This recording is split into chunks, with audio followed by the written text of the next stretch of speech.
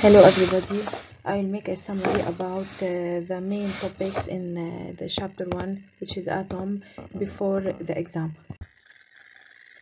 As we all know, in a neutral atom we have number of proton equal to number of electrons, which is equal to the atomic number, while the mass number is equal to the number of a nucleon. Number of a nucleon is equal to the number of particles inside the nucleus, which these particles are protons and neutrons. So A equals Z plus N, and we can find number of neutrons as in this form, N equal A minus Z.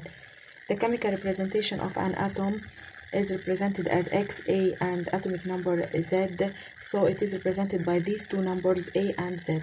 For example, if I'm having 40 nucleon, this means that its mass number is equal to 40 and its atomic number is half its mass number. Atomic number is half its mass number. Z equal mass number over 2, since it is half. How can we determine its composition? Its composition, we need to find number of protons, number of electrons, and number of neutrons. Since atomic number equal A over 2, so it is equal to 40 over 2, it is equal to 20. So from the atomic number you can find number of protons, and you can find number of electrons, so they are equal to 20. We still have number of neutrons. Number of neutrons equal A minus Z equal to 40 minus 20, it is equal to 20. So by this way we can determine the particles present in this atom, which are protons, electrons, and neutrons. To calculate the charge of a nucleus in a certain atom, charge of a nucleus is equal to plus ZE. According to the rule, charge of a nucleus equal charge of protons plus charge of neutrons. But the charge of a neutron is equal to 0, since neutrons are zero charged. So charge of proton equal number of protons times the charge of one proton. And the number of a proton is equal to atomic number equal to Z. Charge of a proton equal plus E. E is always given in the exercise, so we get plus ZE. For the charge of electron, similarly, charge of electrons equal number of electrons times the charge of one electron. Number of electron is also equal to the atomic number in a neutral atom, and charge of electron is negative, so it is equal to minus ZE, and E is given 1.6 times 10 to power minus 19 coulomb, and coulomb is the charge of electron. Atom is neutral since the charge of the atom is equal to the charge of a nucleus plus a charge of electrons. It is equal to plus ZE minus ZE, it is equal to 0, so atom is electrically neutral. To get the atomic mass, the rule is atomic mass equal A, which is mass number times mass of a nucleon, where mass of a nucleus is equal to 1.67 times 10 to power minus 27 kilogram. For example, if we have atom calcium with mass number equal 40 and atomic number equal 20, we can calculate the charge of the nucleus of this atom according to the rule plus ZE, and it is equal 20 times 1.6 times 10 to power minus 19 coulomb, and we can calculate its atomic mass equal A times 1.67 times 10 to power minus 27, and we get the answer. With respect to isotopes, the difference between isotopes is their mass number and their number of neutrons, but they have same atomic number. For example, magnesium exists in nature in the form of 3 isotopes, Mg24, Mg25, Mg26. The mass number is different. Each isotope has a different percentage relative abundance. In this example, magnesium, which has percentage 79%, is the most abundant isotope, while the heaviest isotope is the isotope with a higher number or higher mass number. It is Mg26 with percentage 11. To calculate average atomic mass of these isotopes, the rule is percentage of the first isotope times its mass number plus a percentage of the second isotope times its mass number, percentage of the third isotope times its mass number, over 100. If we have two isotopes, we use only two values. If we have four isotopes, it is the same. It is a percentage times mass number over 100, and by calculation we can get the average atomic mass in A and U. Atoms are arranged in the periodic table in different rows and columns. The periodic table has 7 rows and it is formed of 18 columns. The atoms are arranged in an increasing order of their atomic number. To know the correct position of any atom in the periodic table, we have first to make electron configuration. Electron configuration depends on the number of electrons, and the number of electrons are equal to atomic number, so we depend on Z to make electron configuration.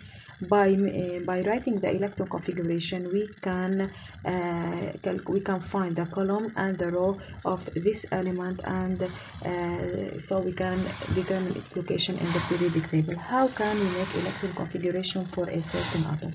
In order to make correct electron configuration, we have first to write this diagram: 1s2,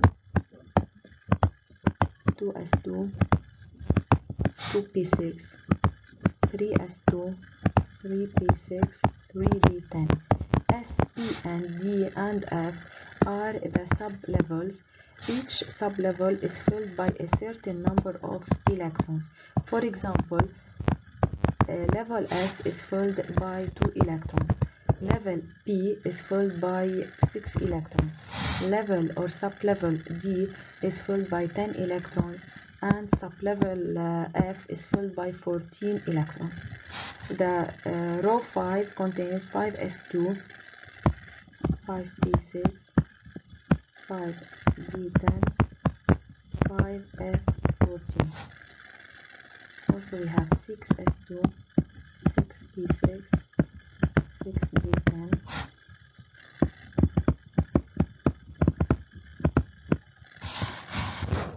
We start by 1s2, then 2s2, 2p6, 3s2, 3p6, 4s2, 3d10, 4p6, 5s2, 4d10, 5p6, 6s2,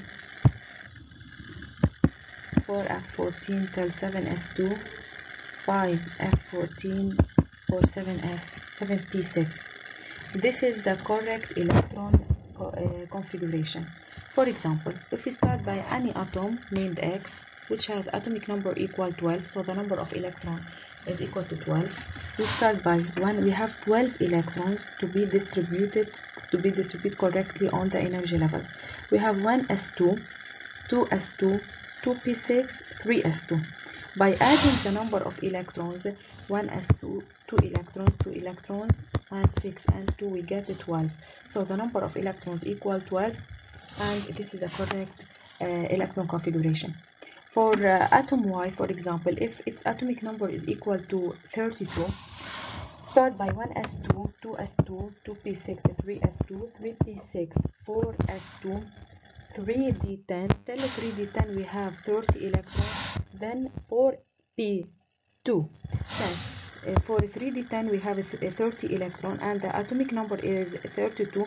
We still have 2 electrons. 2 electrons is on sub-level P.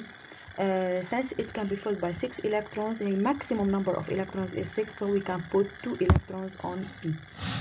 For atom Z, which has atomic number equal to 26, also 1s2, 2s2, 2p6, 3s2, 3p6, 4s2, we have 3d10. Since for 4s2 the number of electrons is equal to 20, but its atomic number is 26, we still have 6 electrons. We can put these 6 electrons on D. Since it can be filled by maximum number of electrons, which is 10, we can put 6 on it. How can we determine the row and the column of a certain element? Row is the highest energy level. For example, in atom X, highest energy level is 3, so its row is 3. For atom Y, the highest energy level is 4, so its row is 4. For atom Z, the highest energy level is 4. It is not the last energy level, it is the highest energy level. So its row is 4.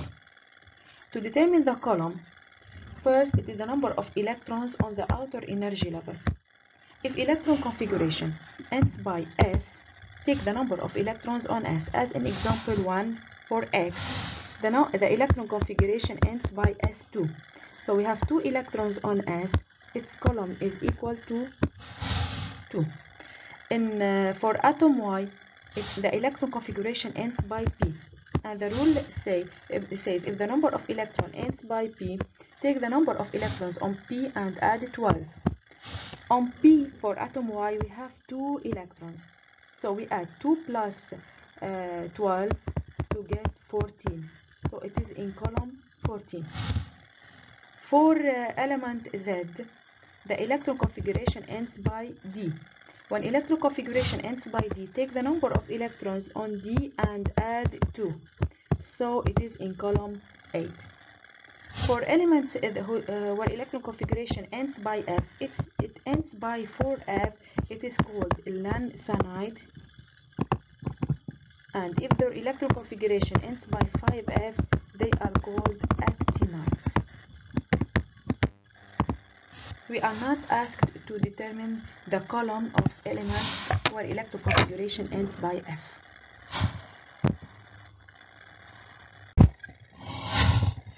To determine the families of the elements, we have 4 important families. The first family is the alkali metal. Alkali metal are the elements that exist in column 1. So their electron configuration end by S1 and their valence electron is equal to 1, where valence electron equal number of electrons on the outer energy level. If electron configuration ends by S, valence electron equal number of electrons on S. If electron configuration ends by P, valence electron equal number of electrons on P plus 2.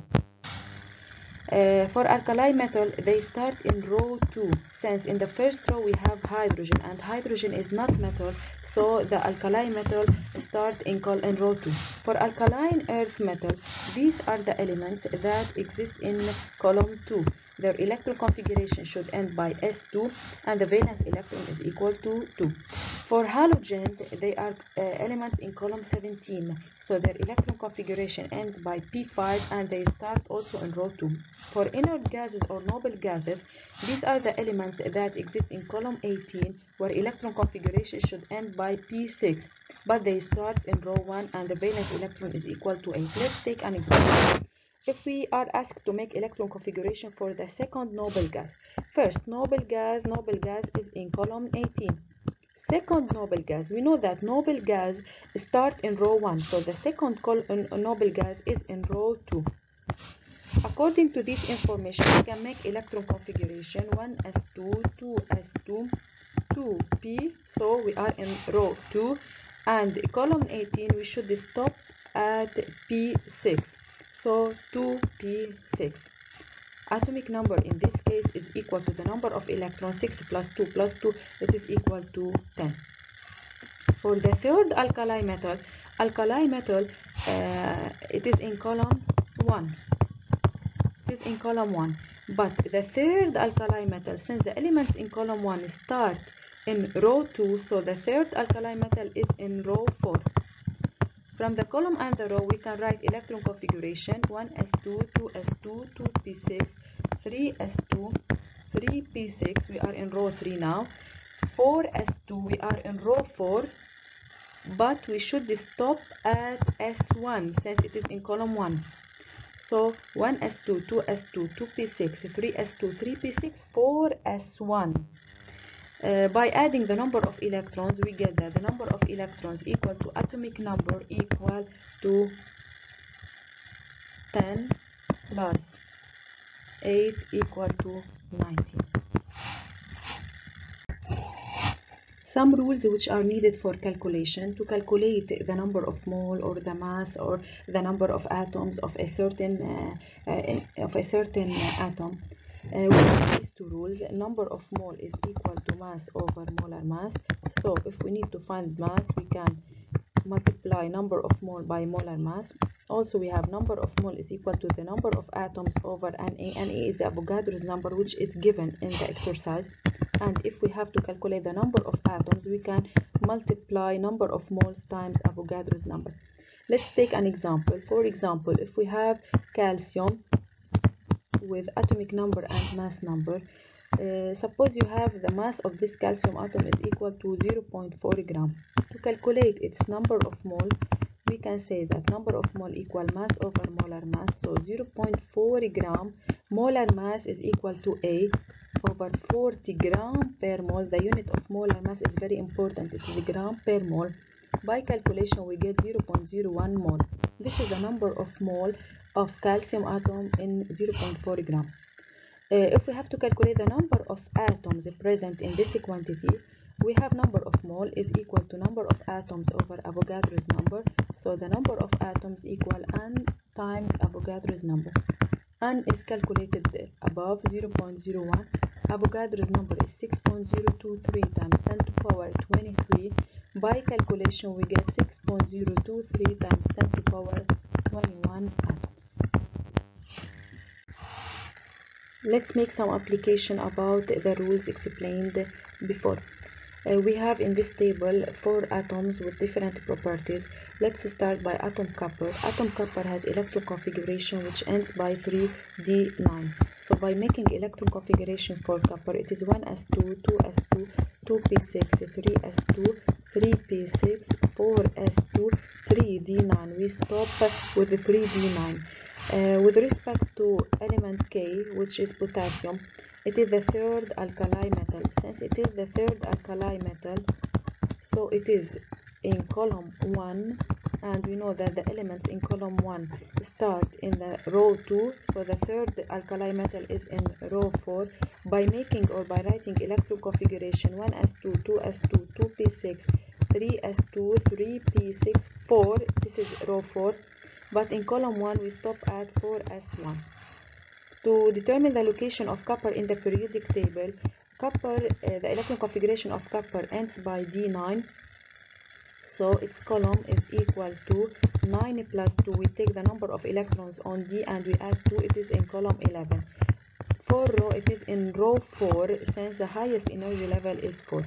To calculate the mass number of zinc, the given was atomic mass. Atomic mass is equal to A times mass of a nucleon. So A is equal to atomic mass 108.55 times 10 to power minus 27 kilogram over mass of a nucleon, which is always given. It is 1.67 times 10 to power minus 27 kilogram. The answer is 65. To deduce the molar mass is equal to A, but its unit is gram per mole, so it is 65 gram per mole. Part 4, we have to specify the composition of argon and write its chemical representation. For argon, we have a nuclear charge of a nucleus equal plus Ze. So its atomic mass equal atomic number is equal to charge of a nucleus over E. Charge of a nucleus equal to 8.28 times 10 to power minus 19, and E is given, it is 1.6 times 10 to power minus 19. By calculation, we get 18. This is the atomic number. And we have another given, that the ratio of the atomic number to mass number, ratio of atomic number Z over mass number, which is A, equals 0.45. So A equal Z over 0.45 equal 18 over 0.45. It is equal to 40. From the atomic number, we can determine the number of protons and the number of electrons, since in a neutral atom, number of protons equal to the number of electrons. Since we have A and Z, we can find number of neutrons. N equal A minus Z is equal 40 minus 18, and we calculate the number of neutrons. In this case, we can find the number of protons, number of electrons, and the number of neutrons of argon atom. In chemistry, we have sometimes mixture of solids. Mixture of solid is called alloy. In this example, we have alloy which is named brass. This alloy is formed of copper and zinc, certain quantity of copper and certain quantity of zinc. In this given, we have zinc, X atoms of zinc, and a certain mass of copper. The total mass of this alloy is equal to 150 grams. And it is also given that the percentage of copper in this alloy is 70%. So, since the percentage by mass of copper is given, the rule is percentage by mass equal mass of copper over mass total times 100. Percentage by mass is 70. Mass of copper is unknown. Mass total is 150 times 100. By calculation, we can get that the mass of copper equal 105 grams. Mass of zinc can be deduced since mass of zinc plus mass of copper is equal to the mass total. Mass of zinc plus mass of copper equal 150. So mass of zinc equal 150 minus 105, it is equal 45 grams. How can we calculate the number of atoms of zinc present in this alloy? We have a mass of zinc is calculated, it is equal to 45 grams. According to the rule, number of mole equal mass over molar mass equal number of atoms over Avogadro's number. Number of atoms is unknown. Avogadro's number is given. Molar mass is calculated before. Mass is calculated here, it is 45. So substitute 45. Molar mass of zinc, it is calculated in the above part, it is equal to 65 gram per mole. Number of atoms is to be calculated. Avogadro's number is given in the exercise 6.023 times 10 to power 23. By calculation, we can get that number of atoms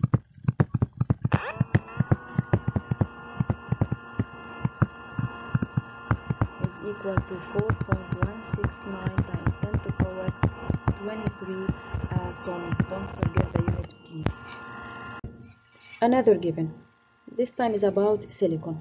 Silicon is an atom with 4 valence electrons. And we know that valence electron equal number of electrons on the outer energy level on the last shell. So, since silicon is has 4 valence electrons, this means that it is in column 14. The Lewis dot symbol of silicon is Si with 4 valence electrons. We have 4 dots. It is written in this form. To find the atomic number of silicon, it is below carbon in the periodic table. If carbon is here, so silicon is below it. They are in the same column. For carbon, its electron configuration 1s2, 2s2, 2p2. So it is in row 2 and it is in column, since it ends by p at 12, it is in column 14. Carbon is in row 2, so silicon is in row 3. Si is in row 3 and it is in column 14. Let's deduce the electron configuration 1s2, 2s2, 2p6, 3, it is row 3, 3s2, 3p2. Since it is in column 14, its electron configuration should end by p2. By adding the number of electrons, Z equal 2 plus 2 plus 6, 10, 12, and 2, it is 14. How many atoms of oxygen and chlorine should be bonded to silicon to be saturated? Silicon has 4 valence electrons, it is not saturated. It needs 4 other electrons to satisfy its octet rule. If we make a bond between silicon and oxygen, oxygen has 6 valence electron and chlorine has 7 valence electron. So silicon with 4 valence electron should be bonded to 2 oxygen atoms in order to be saturated. And since the chlorine atom has 7 valence electron, it needs 1 more electron to be saturated, so silicon can be bonded to 4 atoms of Cl. According to Vesper, how can we write the geometrical shape of silicon oxide? According to Vesper, the rule is Ax and Em. X is the number of atoms bonded to the central atom, which is Si. In case of Si2, we have two oxygen atoms bonded to Si. So, the rule is Ax2. E is the number of lone pairs on the central atom. Si has no lone pairs since it is the loose dot structure of SO2 is as follows. So Si has no lone pairs. So E is 0. According to Vesper, it is Ax2. Since it is Ax2, it is linear. The geometrical shape is linear. Silicon exists in nature as a mixture of three isotopes, which are given in this table, but the mass number of the first isotope and the mass number of the third isotope are unknown. To calculate A and A1, which are the mass number of Si with percentage 90% and A1 is the mass number of Si with percentage 4%, we have two relations, n plus n1 equals 31. What does this relation mean? N is the number of neutrons of Si21 and n1 is the number of neutrons of Si with mass number A1. But we know that silicon atom has atomic number equal Z14 and all the isotopes have same atomic number. So for Si29, its number of neutron is equal to A minus Z. It is equal 29 minus 14. It is equal to 15. For Si with mass number A1, N1 equal A1 minus Z. It is equal to A1 minus 14 since A1 is unknown. By adding the two number of neutrons according to the relation above, it is equal to 31. N is 15 plus A1 minus 14 equal 31. So A1 equal to 30.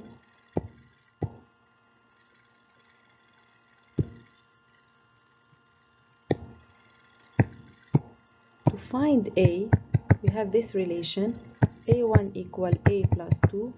So A equal 30 minus 2. It is equal to 28. To calculate the average atomic mass, according to the rule, average atomic mass equal percentage times summation of the percentage times atomic mass over 100. For the first isotope, the percentage is 90. The molar mass or the mass number of Si, A is calculated. It is 28 plus percentage times mass number of the second isotope. It is 29 plus percentage is 4 times mass number of the third isotope. It is A1. It is equal to 30 over 100. By calculation, the average atomic mass is equal to 28.14%. Sorry, AMU.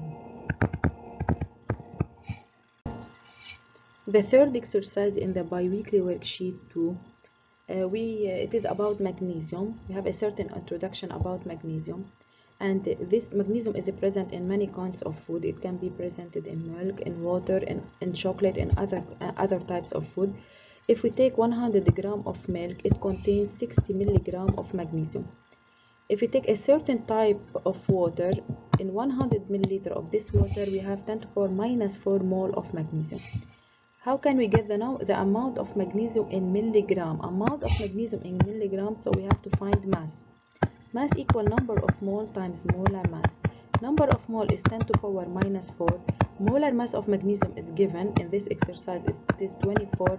So it is 24 times 10 to the power minus 4 gram. But to change from a gram into milligram, we know that 100 milligram equal 1 gram equal 1000 milligram. So we multiply by 1000 to get 2.4 milligram. this type of water, 100 milliliter of this type of water contains 2.4 milligram of magnesium. If a mother is preparing for her child milk by using this type of water, she puts 2 spoons of milk. Each spoon has 11 gram and in a bottle of 100 milliliter of water. How can we calculate the amount of magnesium obtained from milk alone? We have to calculate the mass of magnesium which is obtained from milk only. In each spoon of milk, one spoon of milk weighs 11 gram. So 2 spoons of milk has 22 gram. The mass of 2 spoons of milk is 22 gram. And from the table we know that 100 gram of milk contains 60 milligram of magnesium. The mother used 2 spoons of milk. The mass of these 2 spoons is 22 gram. So 22 gram of milk contain how many grams of magnesium? By calculation, mass of magnesium in milk used by the mother is equal to 22 times 60 over 100. It is equal to 13.2 milligram. So when the mother used 2 spoons of milk, the amount of magnesium in this quantity of milk is 13.2 milligram of magnesium. For part 2, how can we calculate the mass total of magnesium in this bottle of milk?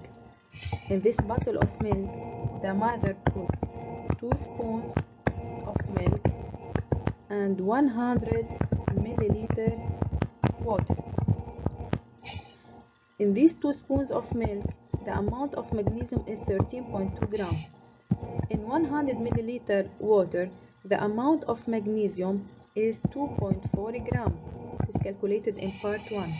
So by adding the 2 quantities, we can get the mass total of magnesium in this bottle. It is 15.6 milligram.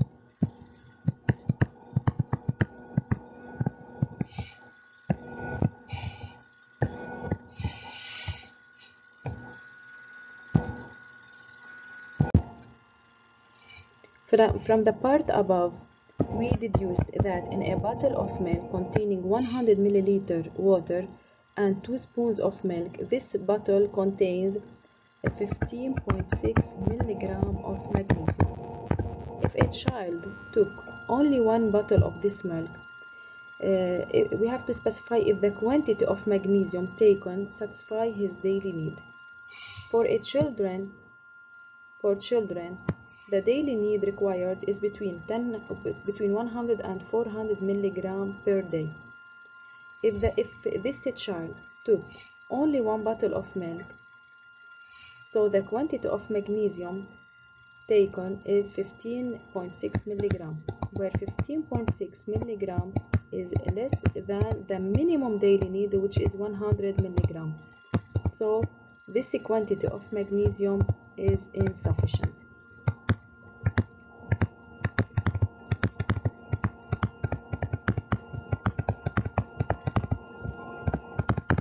So how can we calculate the number of bottles of milk needed to satisfy his daily need? In each bottle of milk, the amount of magnesium is 15.6 milligram. The minimum daily need is 100 milligram for a child. So how many bottles should he take to satisfy his daily need? By calculation, we get the number of bottles equal 100 times 1 over 15.6. It is equal 6.41 bottle. So at least this child should take 6.5 bottles of milk to satisfy the minimum daily need of magnesium.